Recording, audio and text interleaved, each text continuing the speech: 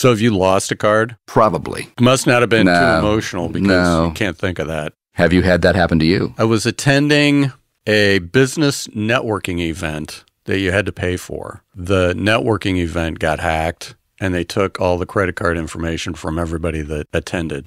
So the credit card company called me and said, have you been buying tennis shoes in Atlanta? Or maybe golf shoes from Taiwan. I said, no.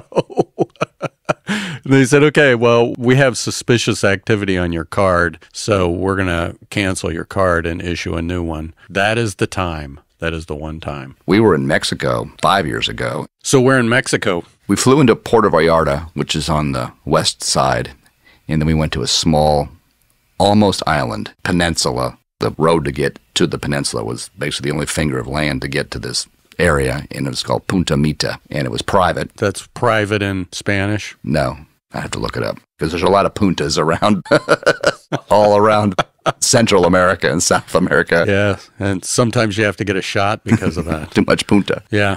You actually had to clear 2 security gates to get back to the house we were staying in. I thought that was Carmel. I pass through security gates. That's because I'm the riffraff in Indy, though. We were at a silent auction, and Jennifer and one of her girlfriends bid on a week's stay at this house. It was $10,000, and we took 4 couples. We all split it 4 ways, so it was $2,500 per couple. What'd the silent auction benefit? Humane Society. Oh, nice. Okay. When they were trying to sell this thing, they said it usually rents for $25,000 a week. Wow. And the bids were bubbling in the 500. People weren't ponying up, and finally Jennifer throws her paddle up and says, $10,000. People started choking. Me.